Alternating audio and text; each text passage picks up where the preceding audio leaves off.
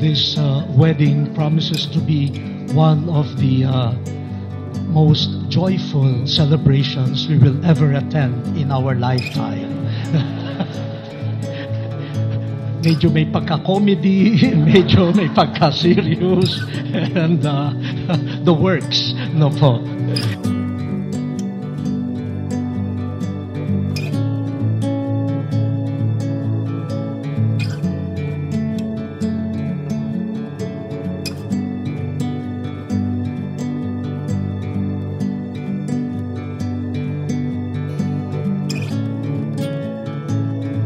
During my stint in Washington, D.C., the Anson home was one of the houses that I frequented then. I was a student at Catholic U in Washington, D.C., and Pete, Boots, and the children welcomed me a number of times. So I had been, in a way, linked to the two families. And then came that fateful evening. I saw Boots, and beside her was a man. Sabi ko, mukhang hindi naman niya lolo. Mukhang hindi rin naman tiyo. Sino kaya? And then they approached me, and Boots said, si King. Kami na po.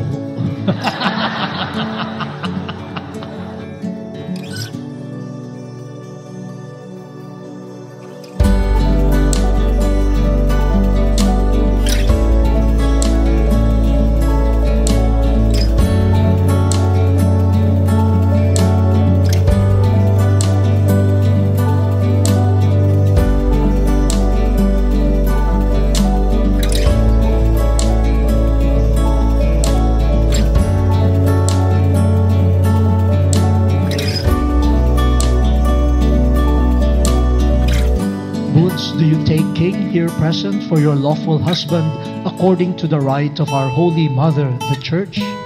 Yes, I do. Do you give yourself to him as his wife? Yes, I do. Do you accept him as your lawful husband? Yes, I do.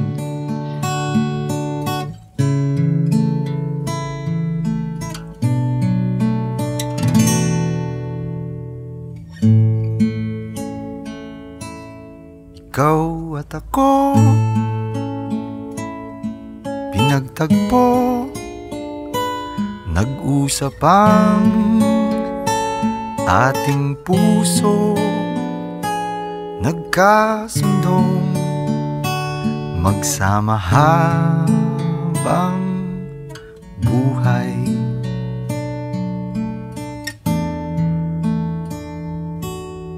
Nagsumpaan, grant us, O Lord, to be one heart and one soul from this day forward, for better, for worse, for richer, for poorer, in sickness and in health, from this day forward, until death do us part. Bawat unos na magdaan, sana'y di magmaliw ang pagtingin, kay daling sabihin, kay hirap gawin, sa mundong walang katiyakan. Sabay nating gawin kahapon ng bukas.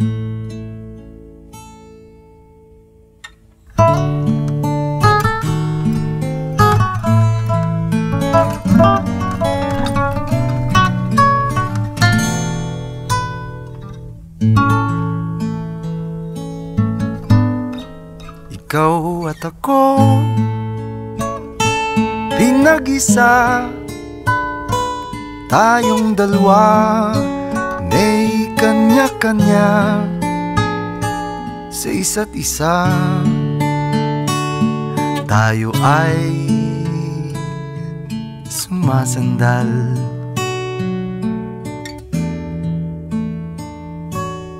We are all blessed to be part of this wedding, a celebration of faith in the God who is love, a celebration of love, which is really a celebration of God who is acting in human hearts and in human lives.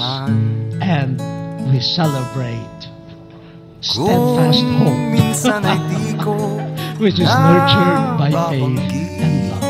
Pag-ibig ko'y di masukat ng anumang lambing, at kung magkamali akong ika'y saktan, puso mo ba'y handang magpatawad?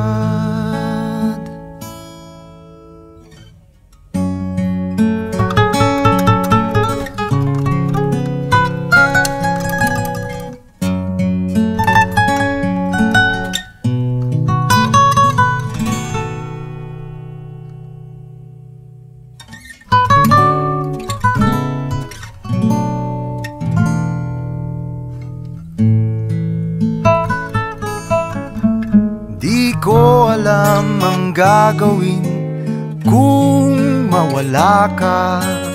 Buhay ko'y may kahulugan tuwing ako'y iyong hagkan. Umabot man sa ating huling May I present to you with joy and honor our newly wedded couple, Francisco and Maria Elisa Anson Roa Rodrigo. Ngayon at kailanman, ikaw at ako.